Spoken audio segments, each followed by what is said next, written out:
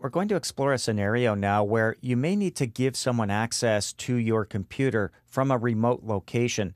Think of an IT support call, for example, where they need to be able to get in and look at your system and make adjustments. Or maybe someone's given you access to their computer remotely. We're going to look at both scenarios. Starting here at the start screen, type in the word remote. When you do that, you'll see a number of options containing the word remote, including the program called Remote Desktop Connection. That's what we use to connect to a remote computer. Now, if someone's going to be connecting to yours, you need to give them access. If you're going to be connecting to theirs, they need to give you access, and we do that by going to the Allow Remote Access to Your Computer option. Let's give it a click.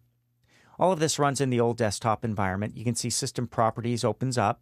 So we could have gone to Control Panel, System, and gone to the Remote tab, but this little shortcut takes us directly to where we need to be to allow remote connections to this computer. All we do is click the radio button next to Allow Remote Connections, and you can decide whether or not those connections need to be from computers running remote desktop with network level authentication turned on. And you can see that is the default. It's a little more secure.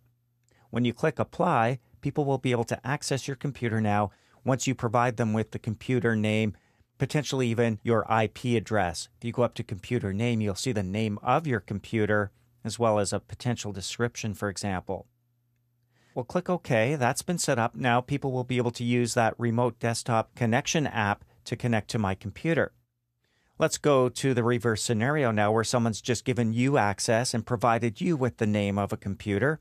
Well, in that case, from your start screen, we'll press the Windows key to get there, you would, again, begin to type in the word remote, but this time select the app, Remote Desktop Connection. And you can see this is a program that's about to run. All you need is the computer name, or if it's an IP address, enter it here, click Connect, and what you'll be looking at is their desktop. You'll have full access to their computer, and at the end, you'll disconnect. So we'll just close this up.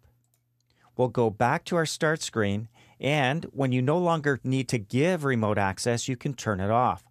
From here, we'll type in remote. Where it says allow remote access to your computer, we go back to that, but this time, of course, we're going to select don't allow remote connections. We can click apply or just go straight to OK to turn that off. And that's how you get and receive remote access to another computer.